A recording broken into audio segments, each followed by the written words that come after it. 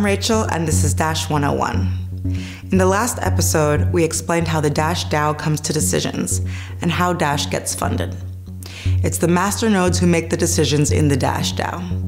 And for this privilege, they need to do some work. They provide two important functions called InstantSend and Private Send. Let's have a look at InstantSend first. As we've seen in our episodes about the blockchain and mining, transactions get confirmed by a decentralized network.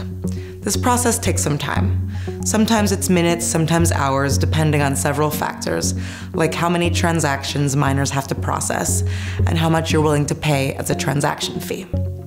In many cases, it's okay to wait for some minutes or hours. That's still much faster than a normal bank transfer. But what if you want to buy a coffee at your neighborhood cafe? You surely don't want to wait for some minutes with a hot latte in your hand until the transaction gets confirmed. Your coffee would be cold by then. So far, a payment provider had to take over the risk of the cafe owner, so he would give you the latte even if the transaction wasn't confirmed yet. But this means another middleman gets in the way and wants his share. The whole idea of digital cash is to cut out the middlemen and allow direct payments from person to person without having to trust anyone. That's why Dash has introduced InstantSend. It's a clever software mechanism which makes sure that you will get your money even if the transaction has not been recorded into the blockchain yet.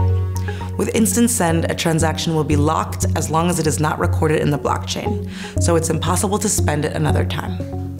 It's a bit of extra work for the masternodes to provide this functionality, so an InstantSend transaction has a slightly higher transaction fee than a normal one.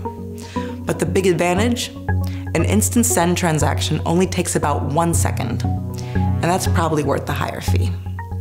As a Dash user, you have a choice. You either pay a very low fee if you're okay with a transaction time of a few minutes, or you pay a slightly higher fee for an InstantSend if you're in a hurry. Another important feature that Dash provides is privacy. We'll talk about Dash Private Send in our next episode.